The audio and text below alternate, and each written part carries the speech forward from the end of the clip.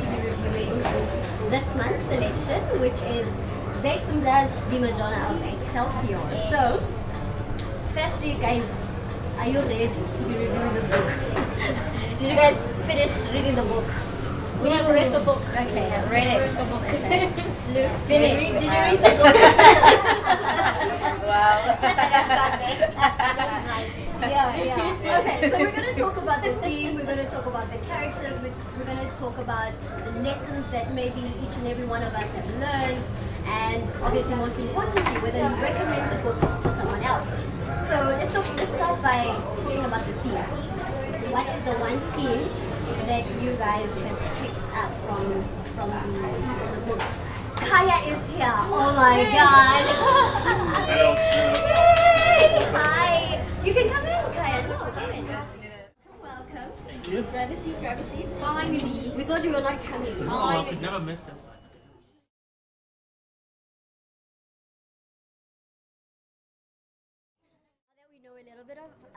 A little bit more about Khaya. I really want to share the story about how I got to start interacting with him. All right, so this is what happened. So I actually sent him a message on Facebook, right, a private message.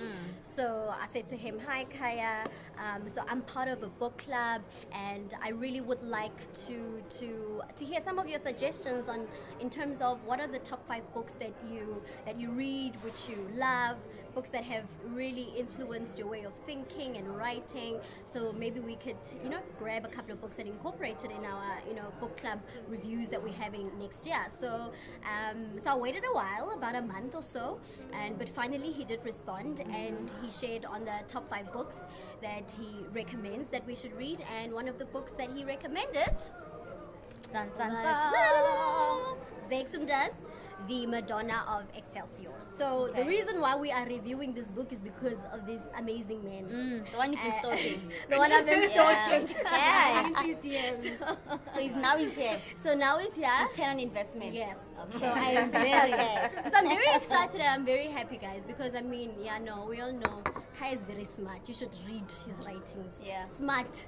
Like up the higher level stuff, and so it would but honestly, so it would really be great for us to learn a thing or two about what he took out of the book. All right, and so yeah, I'm very excited to start. Are you ready to start the review though? Let's.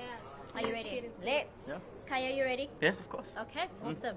So let's start off by talking about the theme of the book. What is the one theme that jumped out for you naturally, either in the beginning, in the middle, or at the end? What's the one thing that you picked up in terms of the theme?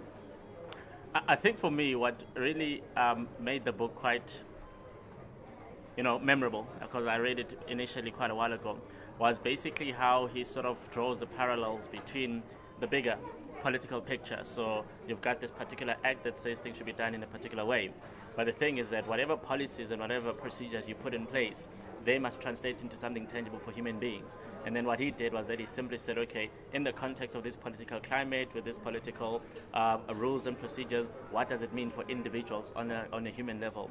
And it really does explore the intersection between the individual and the state. Yeah. So whatever the state comes up with, how does it then infiltrate into the individual spaces as well? So for me, that's what made it quite interesting.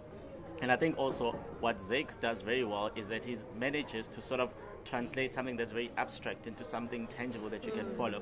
Because I think a lot of us, when you then find whichever character you identify within the book, then you can see these issues from their prism, as it were. So then you undertake that journey with them, and it creates a much more closer and more intimate understanding of what something might have just simply called an act. So when you write an act, a lot of people, even today, when you're saying there's a policy or something like that, they don't know what it means for them individually. So the storytelling then serves to facilitate that interaction between something abstract and something personal, and then that's really what made the story stand up.